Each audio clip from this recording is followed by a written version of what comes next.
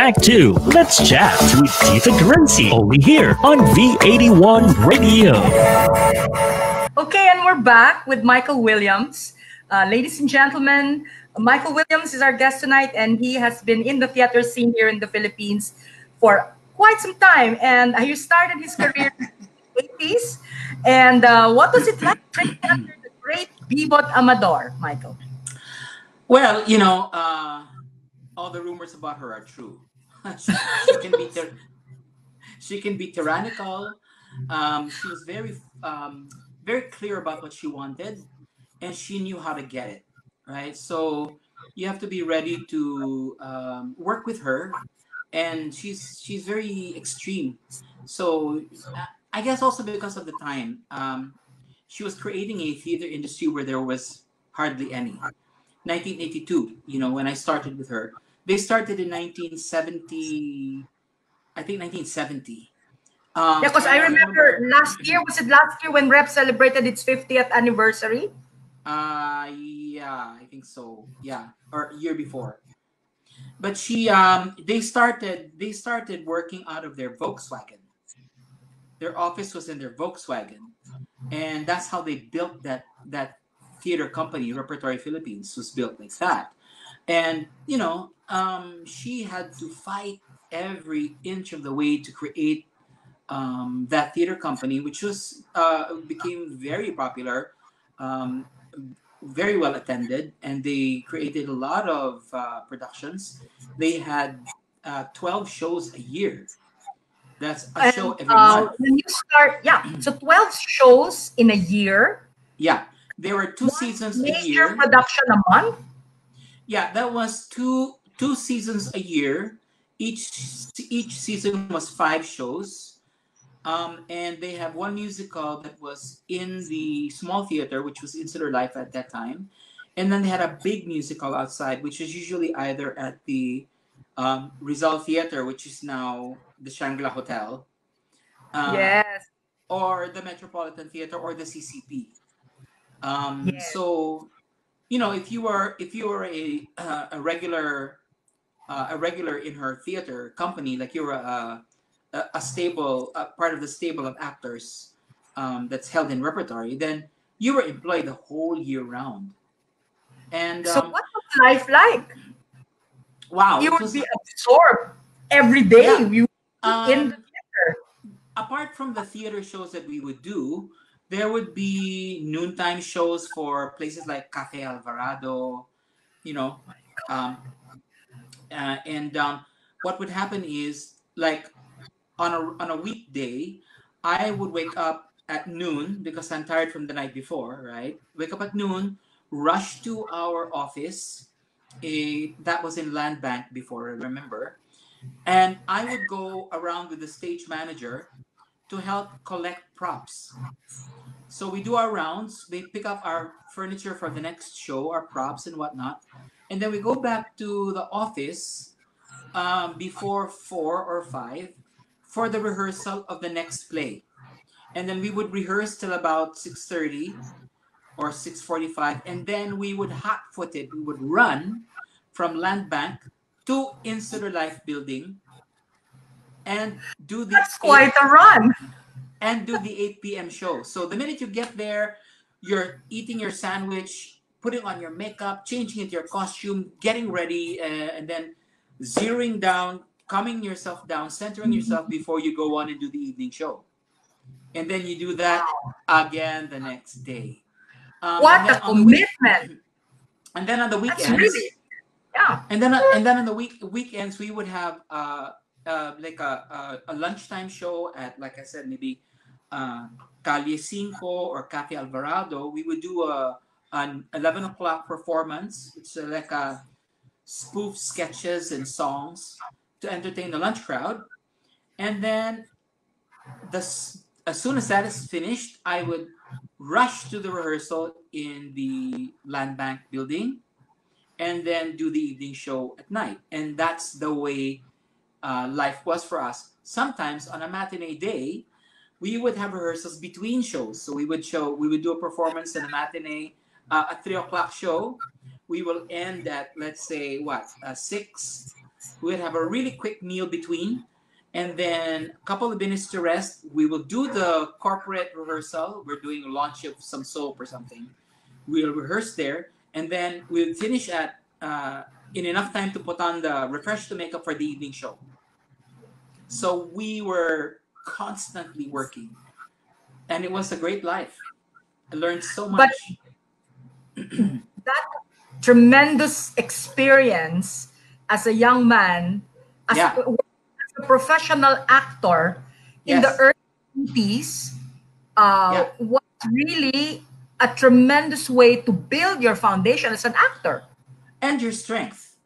You have Yes, to and be your resilience, correct. physically capable of doing that. You know, so Yes, you learn to sing through a sore throat. You learn to sing through a cold. You learn to sing through a headache. You learn to sing through almost anything. and since you were in repertory, you were like you were like a family, very Oh close yeah. knit. Oh yeah. We were like siblings, all of us. We were like we were really close. We were really family.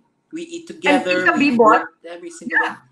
Yeah. and she lorded she was the Tita Bibot who was Yeah. like your second parent. Yeah. Absolutely. Absolutely. So And she is actually my artistic. She and Baby Barredo. They're both they're my artistic parents. yes, but prior to your joining rep, did you ever train to be an actor? Did you study to be Um, interested in acting at I have a all? I have a funny story. In school, I was always singing. I'm in the Glee Club. I'm singing the national anthem in the quadrangle. On the first day of the week. Um, I was in the elementary drama club, and then I auditioned for the high school theater guild, and I didn't make it. They turned me down. They turned me down, and yeah. So I was always performing. I was a part of our Glee club and stuff like that. Yeah. And when you started with repertory, were you given lead roles right away? Oh no, no. So you had to work your way through the Yeah. chorus and through the, Yes. Yeah. all the way to the top. What was that like? I Getting was the in the training from Pibot. I was in the ensemble for my first show. I did the first show that I ever got into was called A Woman of the Year, and that played in Rizal Theater. And I auditioned for that and another musical that was going up. A funny thing happened on the way to the forum, but they got me Oh, for the big musical, and they liked my work there. And then an opening popped up in the season show, the one in Insular Life, and they put me in the season play right away. So I was a support role in in a straight when it's actually a French translation. La Dandon, it's a flea in her ear, which was it's these one of these comedies with mistaken identity, all these different doors, people running in and out. It's hysterically funny. I totally enjoyed myself. And then from that point on, it was support role, lead role, and then within a year I was doing a lot of the romantic comedic roles, by virtue of the fact that I guess I'm funny and that I could sing. So yes. That's a very good combination. You're funny and you yeah, can sing so and you can so dance. and I can dance. So yeah, I And got all those roles, and then as you go along, you get trained, you get yelled at, you get for being um, silly, for being indirect, for being impractical, for being I don't know whatever. So I got screamed at a lot. I heard that there was one time that you were trying to sing something, and Bibot Amador got angry at you, and she asked if you were singing like Barbara Streisand. Yeah, she What goes what? Can obviously you because refresh my memory? What's that? I was trying to sing the song of the character in a beautiful way. Because it to me it sounded beautiful, right? But I wasn't necessarily singing in character. But what she wants above all and all the time is for you to be in character. So here I was singing, making that song sound beautiful, and she goes, "Stop singing like that! You're not Barbara Streisand." And me, in my sense of humor, I go, "I'm not. Then who am I?" Of course, Identity cast, crisis. the entire cast broke down laughing. I guess she found it funny, but you couldn't tell because she was angry, at the time. So I So, got it for that. since you did the straight plays and you did musicals, Yes. what were your most memorable musicals during the Wow. 80s? I like musicals for several reasons, and I choose.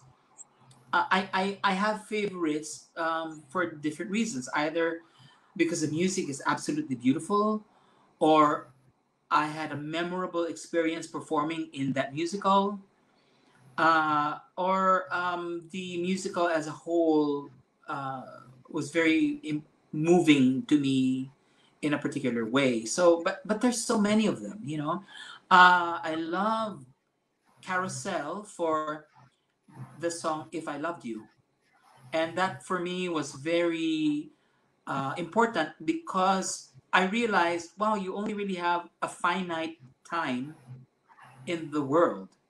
And I don't want to be caught in the position where the character found himself, that he hadn't taken the time to tell the people that he loved how he loved them. And it was Wow. always this supposition in his head. So from that moment on, I was like a fiend telling everybody how I loved them, right? I was just, Carousel. I went a little bit overboard, but you know, that was Yeah. how much I was moved by that musical.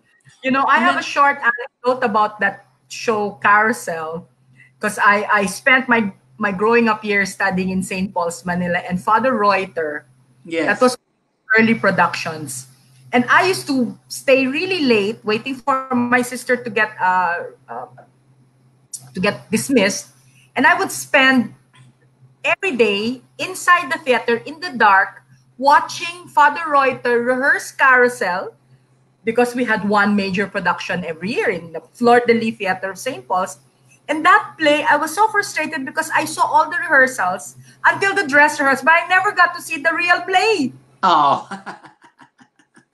So, I was always looking at, because Father Reuter had his place on top, and he would be, giving directions. And those are the years when I sort of like was so enamored and so intrigued by this whole idea of theater. And I know that you guys in rep, you had to undertake not just stage roles, but you had to do other things as well in the Oh production, yeah. right?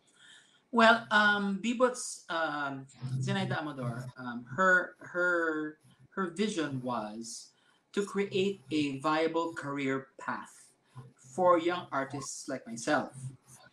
But sometimes that's not easy to do. Look, for example, your theater company will do a show that features only women. What happens to the men, right? So there's a musical called Nonsense, for example, which is all about nuns, right? And there aren't any male roles. So how does she employ you? But she will find a way. So I was stage manager, or I was helping out with the lights, running the board, helping out with the microphones, or I was working in the front of house, selling tickets, selling programs, and she would pay me for those things, but nominal payment. But at Yes. least I was employed. I was still connected to the theater, and I didn't have to look for employment outside. I had a little bit of money that kept me engaged. It allowed me to stay there, and every year that you stay, she increases your wages. So if you're 2 seasons, you get so much more. Third season, you get a little bit more, and she rewarded that kind of a kind of loyalty that you would show the company. At the same time, you And learn she so almost much.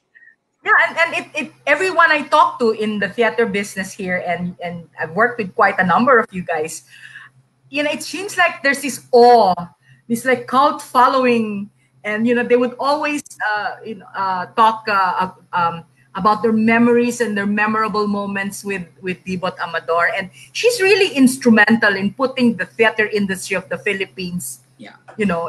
In good direction, right? Well, there were two theater companies, and we consider these two theater companies consider themselves sister companies. PETA started, Philippine Educational Theater Association, um, started the same time as Repertory did, but they took two different paths, right? Repertory decided to be more commercial, do a lot of Americana, Neil Simon's comedies. They did a lot of. They did their share of classics as well. They did Shakespeare, uh, Molière. They did a lot of the French translations, and she worked her theater that way, and PETA did their own educative, more topical material. But Yeah. yeah, she created they created a strong theater going audience. Yes, and also that very well-rounded approach to your foundation and your growth as an actor, uh, sort of had a turning point towards the late '80s when the whole Miss Saigon Yeah, phenomena yeah, descended on, and you were all ripe for the picking. So, and yeah. what was that like? The leap Um, from theater to London. that was 1988, I think, when the first round of auditions happened, and we were all informed that it was this big producer that did all these shows, and we were all very very excited to go and audition. We went. I auditioned. I was doing um, Little Shop of Horrors at that time. And it was already at the tail end of the run. And it was such a big hit, that show, for us. And I already had no more voice. I was totally like, you know, I was warming up. I was vocalizing with a cup of coffee just to heat myself up almost every day towards the weekend. But on the day that I auditioned, I actually had laryngitis and pharyngitis. And I remember Claude Michel coming up to me going, can you hit this note? What about this note? About that note. And I go, that note, I can hit that note on a good day. And then they made me sing. And I sang my favorite song, Something's Coming from West Side Story. And West Side Story. he let me finish that song. And then soon enough, I found out I was part of the cast. So that was wonderful. Yes. The funny thing is, like I was telling you earlier, the work routine for us was heavy, right? We would work the rehearsal in the afternoon, the evening show. We would do those other event rehearsals between. So we were constantly working. But when we got to London, I remember the other Filipinos and I and Junix were saying, wow, we're only doing the one show. So it seemed like it was a little bit, it was simplified for us, but we were there, it was 9 to 5. We were there in the morning doing a warm up, getting ourselves physically ready for this very difficult show. And we were there the whole day. And what was it like at that time with you joining? Was that your first time to join an international cast? Yes, that was the first time for me to join an international cast and to actually fly out to perform. And I remember walking into the Drury Lane Theater, and it was the most beautiful theater I'd ever seen. I mean, it was gilt, it was gold, red, big and ornate, and beautiful, and it was just an amazing experience. So it was it was really a turning point in your career. And how many years did you spend in London to perform for the cast of I did Miss Saigon for a year, and then I was taken to do the romantic lead Lunta in The King and I, also in the West End, and then also to do a tour So with you that toured company. the UK, and Yes, you went. we also went to Scotland. Did we did Edinburgh and Glasgow, and then that tour almost ran for almost a year also. So what a leap. So from Manila, from Repertory Philippines, you joined the Miss Saigon cast, and after a year, you toured the UK. Yeah, Um, and how did you that change? the How what by the way, biggest change for you? Yeah. that The King and I was produced by the Hammerstein Estate. That show spearheaded the centenary celebration of Rogers and Hammerstein, Oh and yeah. I was the first Oriental Asian to ever play that role. Prior to that, prior to me, it was always Hispanic, some Hispanic person, or And to or think that Latinate, Mona is whatever. supposed to be an Asian, right? Yeah, yes. Yeah. So yeah, I mean, So it was it. I mean, but that's one of the things that I wanted to do. I mean, every actor would want to do a performance in the West End, right, or on Broadway, yes, right. So I was able to do the West End twice, but I was also to able to do a lead role in the West End, which is what yeah. I wanted to do for myself, and yeah, so for my father too, I wanted to dedicate a lead role to him. So I was able to do that, and Wow. And yeah, it was really a turning point, and your career went, oh, uh, little did you know that that really made a tremendous impact in your professional life as an yeah, actor. yes, And there's really nothing like getting out of your comfort zone and performing in an environment that's completely different from your yes. country of But living and working oddly, there. when you get into the theater and you're working backstage with other actors, it's not really that different.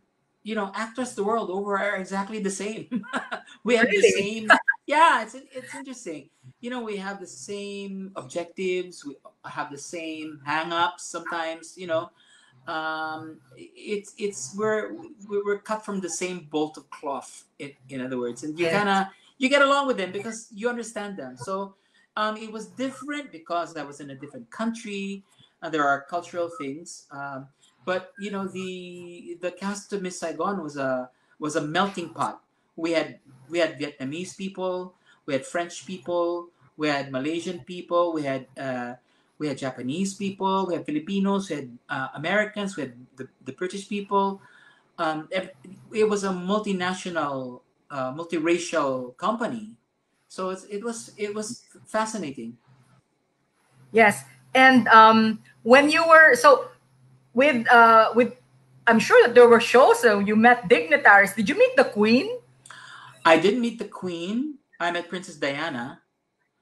Wow. It was the Princess Fund performance, and I remember. Oh, she was gorgeous. She was tall, and she had on a beautiful blue baby blue dress. She was really a princess, gorgeous, and she had she when she we were in a line and she came to shake our hand, and I was listening to what she was saying to the other people, and she never had anything stuck.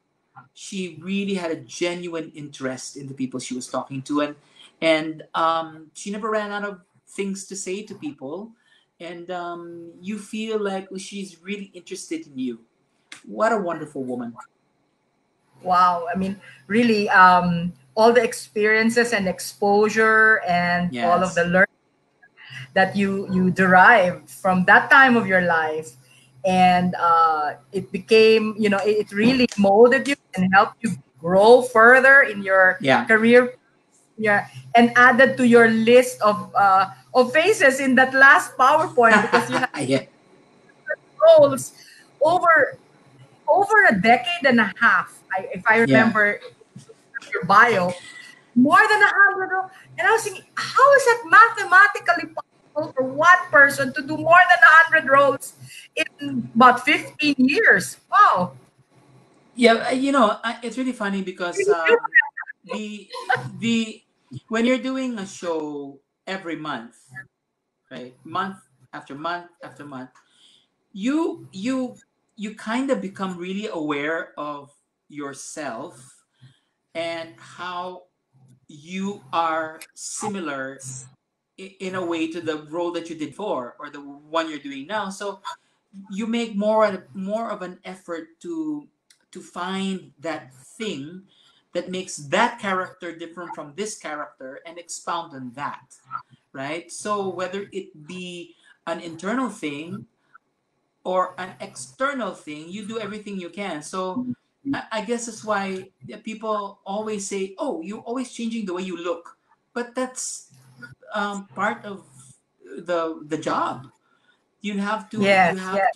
you have to assume an entirely different persona, and that includes the way you, I don't know, part your hair or wear your shirt. I don't know. So all those things. That's why I have all these different pictures of me looking like not me.